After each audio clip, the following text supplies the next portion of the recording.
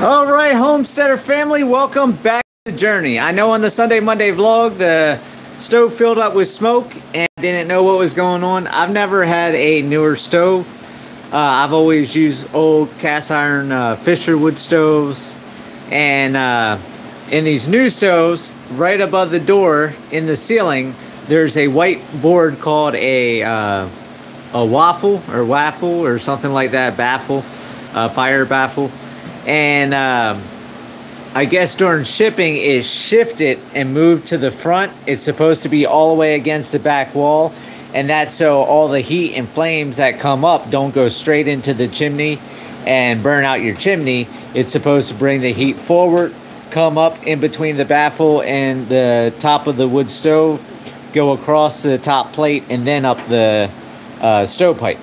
So because that was pushed to the front, all that smoke was whiffing to the front because inside the stove it's actually angled coming up as you come towards the glass from the back.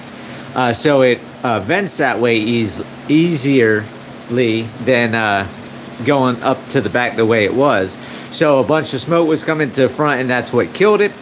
Also, I figured out the exhaust damper thing here. If it's pushed in, it's all the way down. If it's pulled out, it's wide open.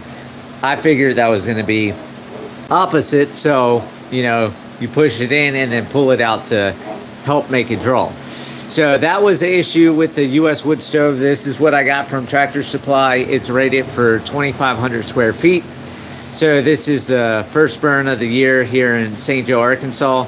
It's cool enough outside that I can just do the first fire to get things going, because with everything going on in the world, it's better to have the stove ready to go and figure out these issues now than not having internet or something like that where I could figure out what was wrong with the stove and go from there, because there was nothing in the wood stove manual about the baffle where the baffle needs to be. So if you buy a wood stove, a newer technology one, make sure you figure that one out. And now is the time to get your stove started. Also, you can see I zip tied a box fan on top of the step stool here, so it pushes all the smoke out. So that way, if you have a smoky house, you can see in here it's not smoky. It blows all the smoke right out of a door or window. That is another reason why I put the door right here this way, so the door went that way, because I knew I would have smoke coming this way. If I had the door open the other way, it would have blocked the smoke. I had thought this all through prior, and then like I said, behind the door, once the step stool's out the way, then I'll stack all my wood here against this shelving unit, and then of course that's Minnie's nesting box area that she's in now. So we have a wood stove going. We have a nice little fire going. It's coming down to coals now, and we'll be starting fireside chats later on in the next coming month or so, once it gets cold enough to actually have this going.